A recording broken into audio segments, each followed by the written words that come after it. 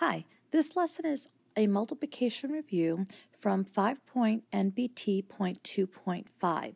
It's a 5th grade standard. Now, if you're going to need additional help or additional review on how to multiply whole numbers like multi-digit numbers, I've also posted links on the Canvas page for 2 other short videos as well. What you're going to need is your composition notebook and a sharpened pencil.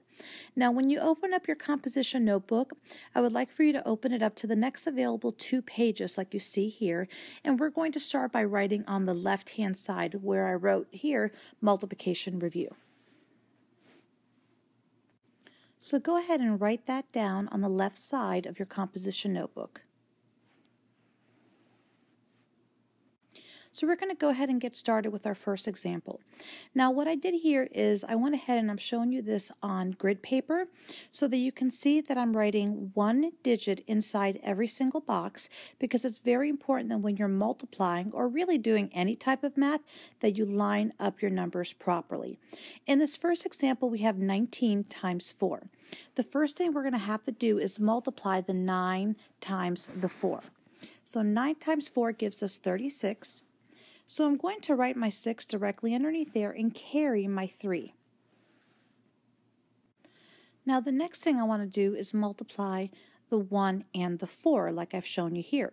So 1 times 4 gives you 4, but you have to add the 3 that we carried over. So 4 plus 3 gives us 7. And you're done with the problem. So to show you another example, we have 27 times 6. So the first 2 numbers that we have to multiply are the 7 times the 6. 7 times 6 is 42. So I write my 2 down beneath my 6, as you can see that I did that right over here, and I carried my 4 up here. The next 2 numbers that I need to multiply are the 6 and the 2.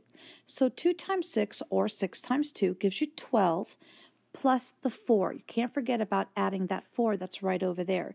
So 12 plus 4 gives you 16. Now when I write my 16 down, I want to make sure that I write 1 number in every box.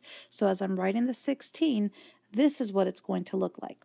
So 24 times 6 gives you 16. Now it's time for you to try a problem. Go ahead and write on your papers, and you could have already copied down the previous 2 examples, but this time I'm going to give you a problem to do on your own first. I would like for you to multiply 87 times 4. Go ahead and pause the video while you're multiplying this out, and when you're done you can hit play again and check your work.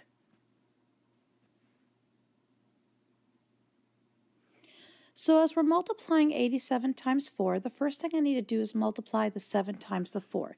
That gives me 28. So notice that I wrote my 8 directly underneath the 4 and carried my 2. The next 2 numbers I need to multiply are my 8 times 4, which is 32, plus 2 more gives me 34. So my answer for this problem is 348. If you got that wrong, go ahead and correct it on your papers. So now we're going to add we're going to put together a 3-digit number times a 1-digit number. So let's say we have 274 times 6. So go ahead and copy that down. Now when you're multiplying this, you're going to multiply it the same way that we multiplied the previous 3 problems. You're going to take 1 number at a time. So what I would like for you to do is go ahead and pause the video and try to multiply this out. And then when you're ready, hit play and you can check your work. So remember, the first 2 numbers we have to multiply are the 4 times the 6. That's going to give us 24. Oops. Notice I carried my 2. The next 2 numbers I'm going to multiply are my 7 times 6. 7 times 6 is 42, plus the 2 that I carried gives me 44. So I'm going to write 44. Notice I carried my 4. And then the last 2 numbers I'm going to multiply are my 6 times 2, which gives me 12, plus 4 more is 16. So the answer to this problem is 1,644. So in this next example, we're going to be multiplying a 2-digit number by a 2-digit number. Now the process really is still the same. So there's this number right here, this 2. What we're going to do is we're going to forget about that guy just for a moment, because what we really want to focus on is multiplying these 3 numbers, the 53 times the 4, just like we did on the previous page. So to begin, we're going to first multiply the 3 times the 4. 3 times 4 gives us 12, so I'm putting my 2 down and I'm carrying my 1. The next 2 numbers I need to multiply are the 5 and the 4. 5 times 4 gives me 20, plus the 1 that I carried gives me 21. So notice how I'm writing the 21. I made sure that there was only one number, one digit in each box. All right, so next, since we've already taken care of the 4, and I'm talking about this 4 right over here, we've already multiplied 53 times 4. We can kind of forget about it now, since we've already taken care of it. Now what we need to do is multiply the 53 times the 2. Just like we just multiplied the 53 times 4, now it's 53 times 2's turn. Now what you have to make sure is that we have to remember to keep the place value of the 2. Since we multiplied by this 4 right here that I'm circling, since we took care of that guy, and we're now multiplying by the 2, which is really worth 20 since that number is 24, what I need to do is I need to put a placeholder over here. Now, most people use a 0. I know some teachers in the past have had students put X's there. I don't have a preference whether you use an X or a 0 there. I'm more of a 0 type of person.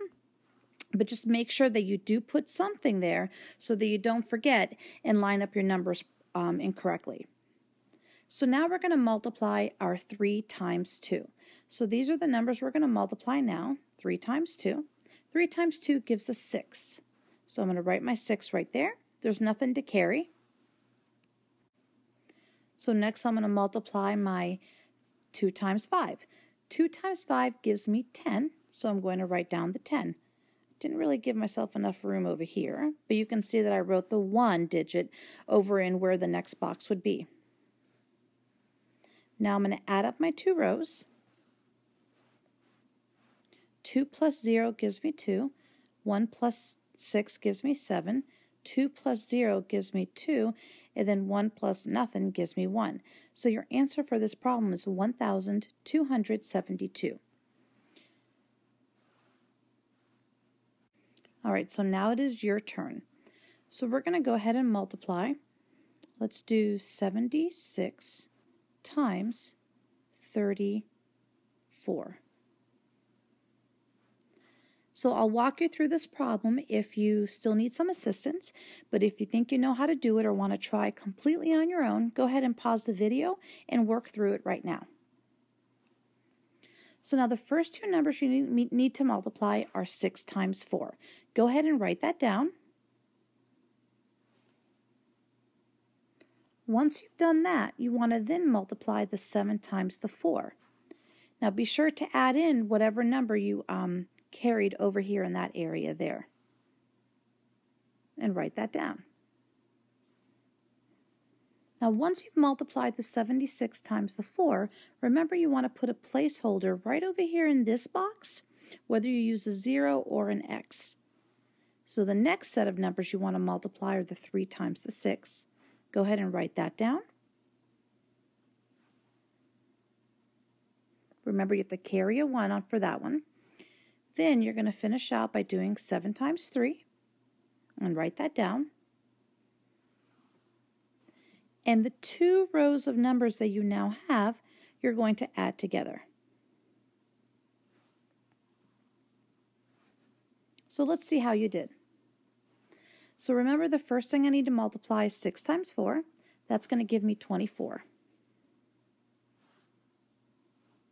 Then I need to multiply the 7 times the 4, which gives me 28, plus the 2 that I carried, that gives me 30.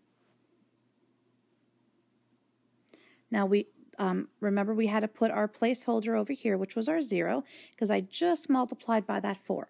So now I'm going to multiply the 3 times the 6, which gives me 18. Carry my 1.